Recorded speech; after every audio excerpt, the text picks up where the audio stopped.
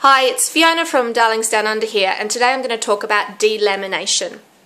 Now, the fabric that's used to make modern cloth nappies waterproof is called PUL or TPU or PUL, and it refers to a fabric with a thin polyurethane layer bonded to it.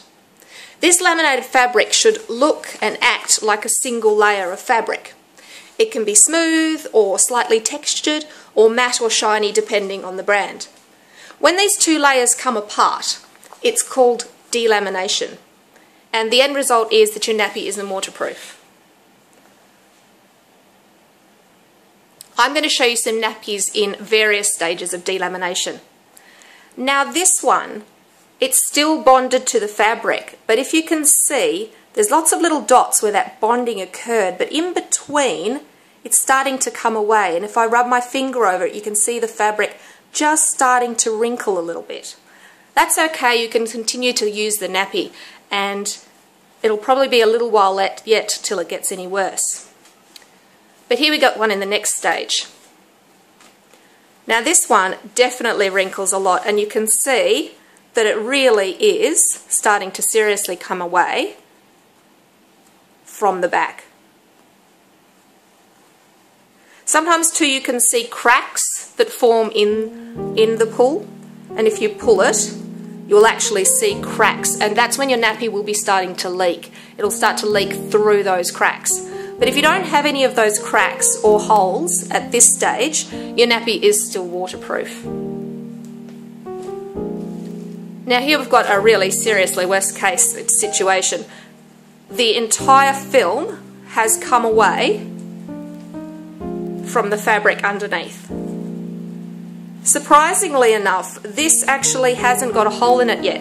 It's actually really easy to perforate this, as you can imagine, with fingernails or a ring while you're stuffing a nappy. And once it's got a hole in it, it's obviously no longer waterproof. But you can continue to use this, but just keep in mind that especially along where there's stitching and seams, that even agitation in the washing machine will eventually cause that to pull away, and you'll get holes there too. Now these nappies I've shown you, with the exception of this one which I've actually cut open, and as you can see the elastic is dead as well, are pocket nappies, and with a lot of pocket nappies it's quite easy to turn them inside out so you can actually see the PUL. But what happens if you can't see your PUL and you want to know if you've got delamination? Well, one of the first signs that you do have a problem with your lamination is if your nappy starts to look like this. If this is the back of your nappy and you're getting leaks that don't originate from up the top or from the legs but through the fabric, that's a really good sign that you've got an issue there with your lamination. Now a question we get asked all the time is, can I fix my delaminated nappy? Unfortunately, the answer is no. Once your nappy has started to delaminate or is, even in this sort of state, you do see things around suggesting that if you pop them in a hot dryer it will help reseal it, but that doesn't work. In fact, it just makes the situation worse, because actually high heat is one of the things that causes a nappy to delaminate in the first place.